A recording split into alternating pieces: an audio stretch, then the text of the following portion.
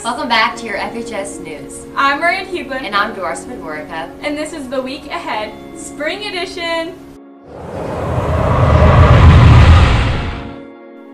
Listen up, because this is a newscast you're not going to want to miss. Definitely. The closer we are getting to the end of the year, the more announcements. Starting off strong, juniors, last Tuesday we took the ACT. Prizes will be given to those who met their benchmarks. But that's not all. All grades can win things like Beats, AirPods, iPads, a TV, and more by having the requirements listed under your grade level in this picture.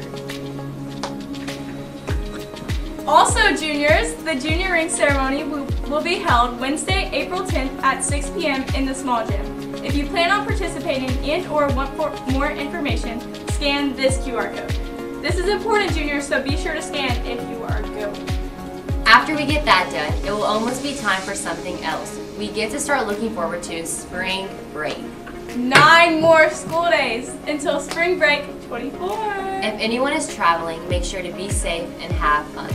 Speaking of traveling, if you want to travel to Belize in 2025, an informational meeting will be held Tuesday, March 19th at 6 p.m. in Ms. Jarbo's classroom. Scan this QR code to RSVP to attend the meeting. Be sure to scan this if you are interested to find out more, because an RSVP is required to attend the meeting. If you can't make the meeting, scan the QR code and choose No but Send Info. Yes, there's still more. Now, juniors and seniors, you know what time of year it is. Prom season! Tickets are being sold in the lobby during lunch. $60 for a single and $100 for a couple. There better be good weather on prom, so all of our pictures are perfect. But for now, what is this week looking like, Lisa? Considering spring starts tomorrow. Tomorrow! Hence why we are in the spirit. Unfortunately, the weather decided to change again, and we're looking at the highs in the 60s and the lows in the 50s. Why can't we go to last week's weather? Anyways, switching gears to mentioning the newscast, attention everyone! Are you interested in being a part of the FHS News team? We are in search of an editor familiar with standard video editing skills, such as how to edit using video. If you are interested, want to learn more on how to edit, or have any questions, please scan this QR code. We'd love to have you as a part of our team. Can't wait to have someone new. I also can't wait to see everyone's cyber store purchases.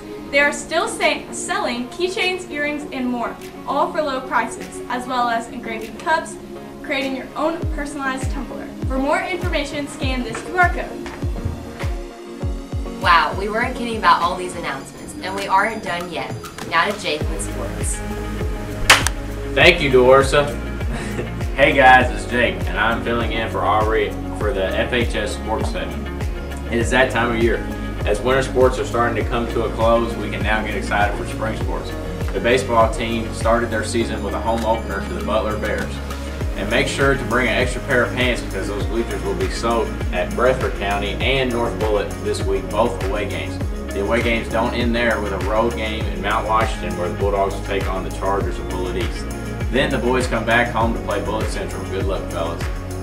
Your Lady Bulldogs take on J-Town at J-Town today at 6, and then stay on the road with a game at Sacred Heart also at 6. Then the home opener for your Lady Dogs at 5:30, where I will be announcing the game, so come out and listen to that. And to end off their week, at away game at John Hardin at 6:30. Good luck to the Lady Dogs and to the boys baseball team. We are hoping for a long and healthy season for both. Good luck to the tennis team. Dorsa, go ahead and get into the shot here. Okay, we got our tennis player here. Good luck to the tennis team as they have their home opener against Brown at home Thursday. Good luck, everybody. Starting on Thursday at LKY at 6:30 p.m. and Friday at LaRue County at 6 p.m. Good luck to both teams this week. That's That's it for this week's sports announcements. Follow at Fairdale.studentsection on Instagram for more updates. Back to Miranda and Dorsa. That was amazing. Thank you, Jake. Students, this one's for you. Just like always, you can upload any school-appropriate picture of you or friends in your Fairdale community to be shared right here on the FHS News by just scanning this QR code. Our first submission is a photo of our student section, players, coaches, and cheerleaders celebrating after winning the district championship. Next is a submission from Bring a Boy to Cheer Day. Big shout out to all the boys who came out to support the fundraiser. It was so much fun. Last but not least, a submission from the first game of regionals against Moore. Looking back, this basketball season was definitely one to remember. Now, on to everyone's favorite Dog Talk! Jack.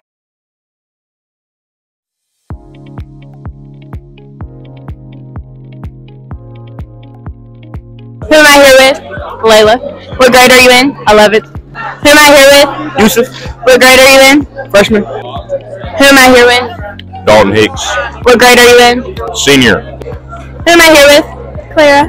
What grade are you in? 9th. Who am I here with? Leonard. What grade are you in? 11.